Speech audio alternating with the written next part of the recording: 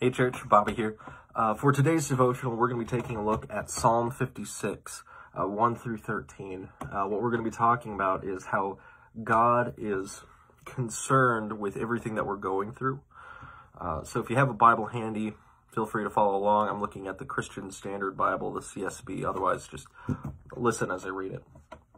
Verse 1, Be gracious to me, God, for a man is trampling me. He fights and oppresses me all day long. My adversaries trample me all day, for many arrogantly fight against me.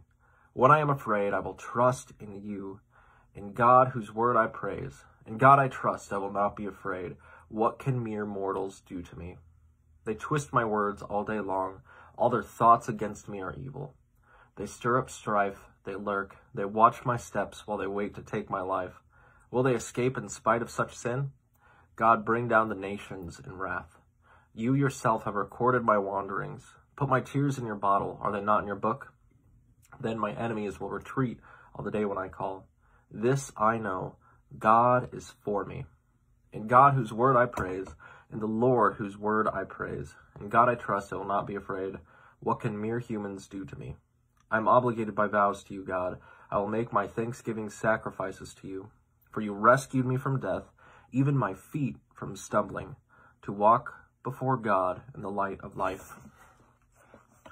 So the first point that we see David, the author of the psalm, make is that God is intimately concerned over the circumstances of our life. We see David talking about how man is trampling me. He fights and oppresses me all day long. And one thing that we see here is an example of poetic repetition, where this is something that's common in the Psalms, where you see repetition to really stress the seriousness of something. And here we see, he fights and oppresses me all day long. My adversaries trample me all day. They twist my words all day long. This repetition is used to stress the seriousness of the situation that David is going through here. But in spite of all that, what does David say? When I'm afraid, I will trust in you. In God whose word I praise. In God I trust, I will not be afraid. What can mere mortals do to me? Despite everything that David was going through, he remembered, God is on my side, he is for me. And with that in mind, what can man do to me? This is a great thing to remember, that God has our back. He recognizes what we're going through, but he will be there for us, and we have no reason to fear. The next thing that David talks about here is how God is concerned over our sorrows. In verse 8, we see a shift. You yourself have recorded my wanderings. What does he say right after that? Put my tears in your bottle. Are they not in your book? The image here is that God is collecting David's tears in a wineskin, indicating that God remembers his suffering. Not one tear of his child is ever shed without evoking the most heartfelt compassion and empathy from God. And Jesus, he likewise endured suffering for us so that he could sympathize with humanity in every respect, so that he could bring about, as Hebrews 4 says, bring us to the throne of grace so that we may receive mercy and find grace to help in time of need. And the last thing here, in verse 13, we see that God is intimately concerned over our future.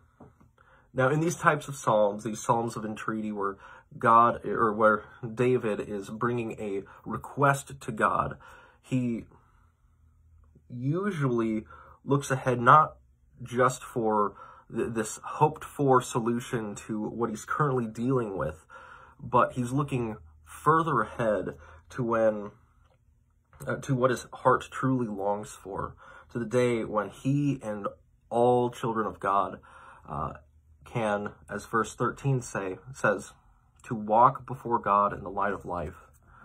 a really great thing for us to do is to remember to look forward to that day when, we're not going to be dealing with all of these horrible things going on. We're not going to have to deal with anything that we might be facing. And to remember that there's going to be a day, there's going to be no more sorrow, no more pain, and we get to spend eternity praising our God in heaven, which that is just an incredible reminder for all of us that the pains of today, they're temporary, but someday we'll be spending eternity in the presence of our Savior. So with that in mind, let's pray, and I'll end the video.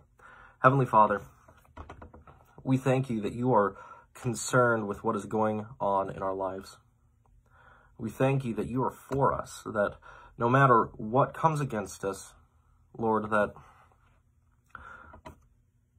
you are with us, and that there is nothing that can overcome you. And so we put our trust in you for that. Lord, I pray that this week that we can stay focused on you and all that you would have for us. And Lord, we love you and we praise you through Christ's name. Amen. All right. Have a good one.